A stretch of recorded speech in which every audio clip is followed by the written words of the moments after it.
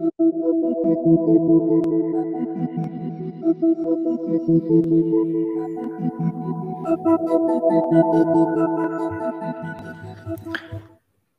hello, everyone. Good morning.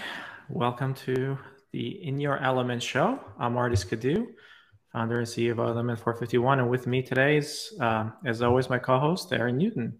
Hey, Erin. Hey, Ardis. How's it going? Doing great. Doing great. It's been a incredible week so far. It seems that October we has been like we're seeing a lot of activity and on all fronts. And today, hopefully, we can kind of get to some of the happenings or some of the news, at least what's happening in industry. And I'll let you lead this one. Right. You've been kind of instrumental in kind of putting together some of these this press and PR as we've done here at Element. So I'll let you lead. All right. Thanks, Ardis. So today I have a trend story that was in the Hechinger report, and it's about the just rapid increase of spending by higher education on marketing and advertising. And this coincides with a steep decline in enrollment. So the article really talks about how schools are recognizing that they need to up their game for marketing and advertising. And, you and I actually met working at a university, and the article mentions, kind of jokingly that the M word, that in higher ed, there's kind of a resistance to this idea of marketing and advertising. And that has really shifted, according to this journalist, John Marcus, who I know that you actually spoke with, and you actually shared your insight in this article. So this would be great to kind of get your take firsthand on what does this mean? What are you seeing in that shift to marketing and advertising being not just acceptable but vital to the health of colleges and universities? Yeah, I think there was a couple of numbers thrown out there that it takes anywhere between $400 to $600 in marketing spend from any institution to recruit that student every year. And if you think about it, that's kind of on the low end for, and its averages out. But some institutions that have higher, less demand in programs, they're spending probably a lot more. Programs like MBA programs or some of the graduate programs, which are very saturated, they're spending even more marketing dollars out there. And then again, if you're working with online program providers that are coming in, you're spending a lot more because of a revenue share or something along those lines. But the trend essentially has become really interesting, and we've seen this happening over and over. And there's two things that are happening. Obviously, the need for schools to differentiate themselves and to get to the students. Like, the game has changing, right? The game is changing drastically. You're getting to high schools, or getting through counselors, or getting through the regular mechanisms that colleges and universities used to do recruiting. There was a large population of the class coming through those different channels. However, now the student has all of the power, and they are expecting the interactions and communications with schools to change very drastically. They're expecting they're at the driver's seat, so they're no longer working, or perhaps they're not getting influenced as much by their counselor or by someone else. They're getting a lot of influence based on their own research on these online tools. So schools need to differentiate themselves, not only on terms of the communications they're sending, the personalized communication, but also moving digitally, right? So how do you move to a digital platform where everybody looks the same and everybody is the same, right? So your email is getting the same time and attention and an opportunity as anybody else's, but the difference now is the brand, right? So branding has become a big one as well, and that's kind of the trend that we're seeing. Schools are spending more because they need to do that. They're competing for attention. They're competing for students' attention and eyeballs. And in order to do that, they need to obviously spend more. They don't have a lot of in-house expertise. So they are going out and contracting with agencies or enrollment marketing agencies. And that's another, I wouldn't say a problem, but it is another kind of avenue that schools are spending. So in the past, the bar was relatively low. So now as your neighbor goes in and says, okay, you know what, I'm going to go ahead and buy more names, or I'm going to go ahead and kind of work with a enrollment marketing firm, and their strategies change. Now they're competing for those same students that you are. You feel pressure, and then you're going to do those programs as well to kind of increase your applications, increase your yield. So that's kind of the game that's happening. But understanding that students are still at the driver's seat. We talked about last week how the number of schools that students are applying to has increased, and the yield has gone down drastically. So that is going to be, a big factor. In pool is smaller. They have more options. How do you recruit them? You need to spend more money to get in front of them. So it's kind of a chicken and egg type of thing. But obviously, you can't spend more money because you need to balance your budgets.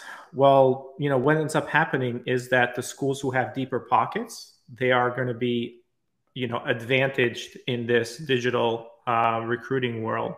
Obviously, we like to think that, through technology, we can bring that cost down drastically. And that's what we're doing at Element. And by using smart technology and by using students' behavior, we can kind of get better at that, and it can automate a lot of those things and bring that cost drastically down and kind of level the playing field. But that takes a leap from the school side, and it takes takes a new way of thinking about it, rather than saying, I'm going to go head to head and compete with the NYUs of the world in terms of their budget and their marketing. You just need to do it smarter, and you just need to be smarter about it. Yeah. Speaking of kind of being smarter about it, because, there are some schools, they can spend and spend and spend. And there's going to be smaller schools, they're just going to be outspent. Yeah. I know for ourselves, we are digital marketers of Element, and some of the ways that we think about going head to head with our competitors who might have bigger budgets is that experience part, which we throw that term around a lot. But what does that mean to actually provide a better experience for a student? So I'm thinking the parallel in our world is we talk about friction a lot. Mm-hmm. And it's not enough to just have great content. It's that actual journey of, okay, you seem interesting, I want to check out your school, and all of that. How do you think schools approach that, or is that in their mix? Yeah. So branding is one part of it, and you can't really control a lot of that, because certainly on the admission side, even though we've seen schools house the marketing component in the admissions and kind of becoming more of a one unit, or being one person being responsible, still the branding component is such a huge part, and nobody really knows how to even value what the ROI on that is. However, the friction that you're talking about, so take away the branding, then kind of engagement and communication and kind of the work to get there becomes more, I wouldn't say transactional, but becomes more about how fast you're reacting to that student, right? So how are you engaging with that student? What's your, are you getting to them really quick? What are your policies? So rather than being institution centric in terms of your processes and how you're you're setting up your communications flows and everything, and kind of making the students fit into your processes, those schools that are becoming more agile and those schools that are kind of changing their processes to fit how the students are expecting them to behave, those are the ones that are benefiting tremendously right now, right? So we go back to that friction. Well, friction, all it is, it means that there's some misunderstanding between what the student wants and then what you think they want, right? So if we get closer and closer and closer, then there is no friction, right? It's all about that intent. So if we can provide that student what they need, or if we can show them the value of your institution right away, and make that journey easier for them, then you win. So that's what friction is all about.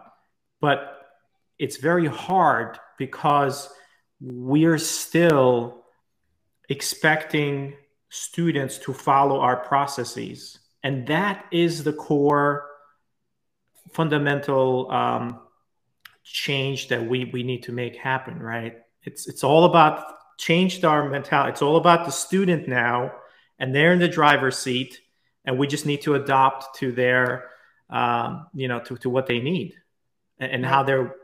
how they're interacting and how they're engaging, and right. and be in a lot of different channels and get to them right away, and make sure that you're giving them personalized content about them. It's all about them, right? Everybody wants to be felt like they're the only one in the world that's communicating with you and that you're interacting with. Right. Right. And in some ways, if you're a smaller, more nimble, smaller team school, you kind of have an advantage because you don't have to go through 7 layers of management to be like, you know what? I think this form is way too long. I think students don't need to fill it out, or whatever it is that's kind of getting in the student's way. You can come up with a new process that's more like what students expect and see every day in almost every other aspect besides their higher education pursuit. Yeah. So I'm going to give one little snippet. So we're doing some marketing campaigns on our side, and I'm getting sometimes the email addresses that we have that we sent out are centralized to the admissions office or a particular person, and I'm getting the auto replies. And I can't believe that still to this day, we have to put in these auto replies that someone will get back to you in 2 to 3 business days. I mean, wow, like 2 to 3 business, and you have to specify what a business day means. Right. Yeah. It's in the email. I mean, it's like, how is that student centric? Yeah. It's not at all. So I have hope. I remember yes. Back in the day, to learn about what courses and majors were available at school, you had to read their entire course catalog. So we've come a long way. The schools can do it. And hopefully we can help them. Yeah, exactly. And this is what these articles are kind of getting to the point of, right? So it's not necessarily about what we need to do differently, or like it's not necessarily about like any big news revelations. It's about taking a moment, realizing that this is a problem, and different institutions have to deal with that problem differently, and they have different resources. But realizing the problem is the first step, and then knowing how to fix it is next, right? Yeah. And that gets us, it's a nice little segue into the actual, let me just move my screen over a little bit. I'm showing my age with my,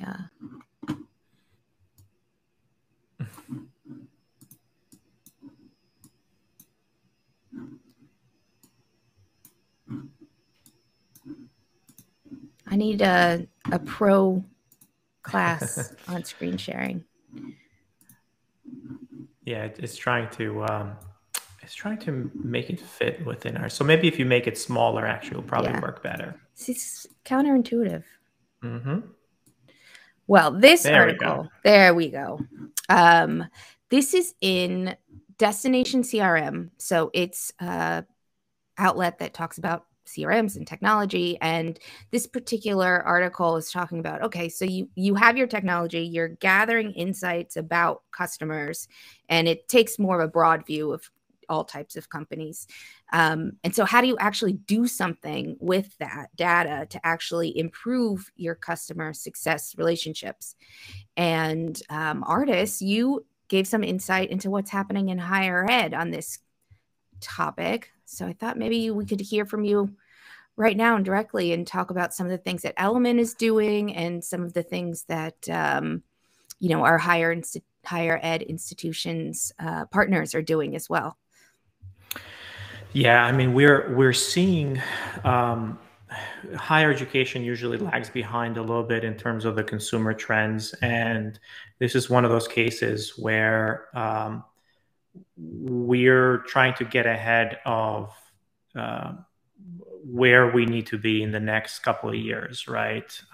Looking from the consumer side, we are looking at schools as obviously a lot of them are revenue generator. They're tuition-driven institutions, so looking at it as a business, and it becomes at the end it becomes a technology business, right? So it's like, how do you attract students and how do you keep those students around? And you got to look at data, and it's got to be very, very data driven, right? So schools, just like organizations, are moving towards more data driven.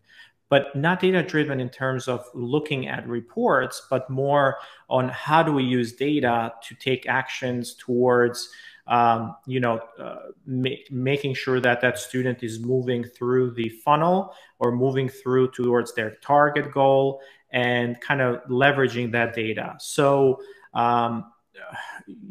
we at Element are looking at the same exact problem. And we talked about last week how enrollment models, actually one of the podcasts in your Element podcast, the latest episode there, it talks about how enrollment models over COVID have been broken. And then that's just kind of what we talked a little bit about as well before. So rather than looking at this really long predictive models about students, we need to look at their actions. So taking that data, looking at their actions and seeing what they're doing and kind of adopting to that becomes really important. So that's what we're doing at Element, right? We're kind of bubbling up insights about that student's interactions and kind of baking that in and kind of bubbling up and saying, okay, you need to interact with the student this way, or you need to call this person, or you need to engage with them. So it becomes a same pattern for any type of stage in the funnel or any as part of their journey.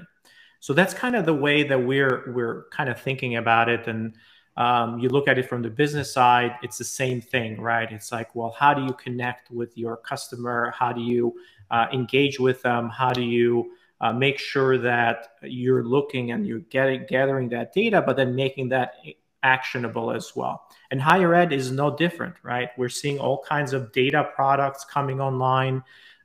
Those data products are being baked into the delivery technology now. So rather than it being separate, they're now part of your CRM. They're part of your SIS, or mostly part of your CRM, because that's how you're communicating with that. But that's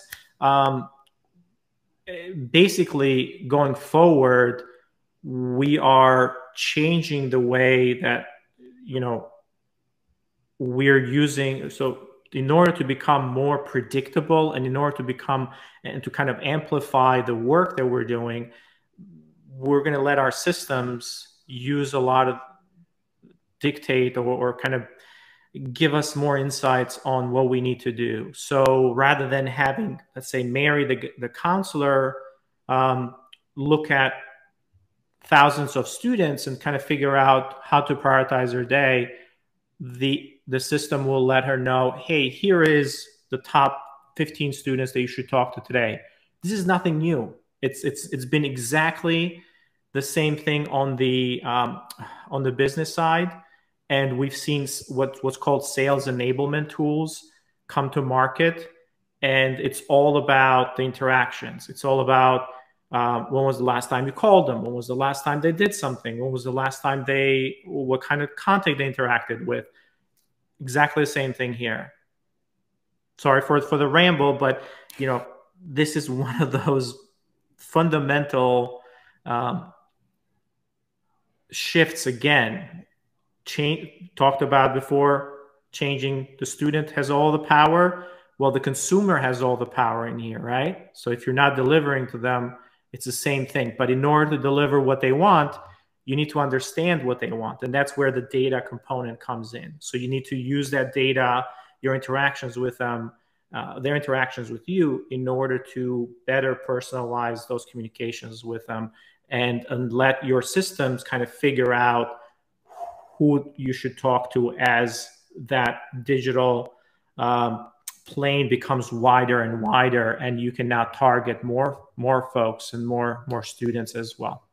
Right. Yeah. And it's a lot. If you work with a CRM or do any kind of sales or recruiting, it's a lot to have your brain doing the strategy and the collecting the data and the execution all at one time. So exactly. CRMs come in, and the good ones like ours, right, will do a lot of that work for you. They're behind the scenes collecting all that data and saying, okay, well, so-and-so from Michigan is interested in these programs, and they were reading every email, and you haven't sent an email in 3 days, and they would love to hear from you.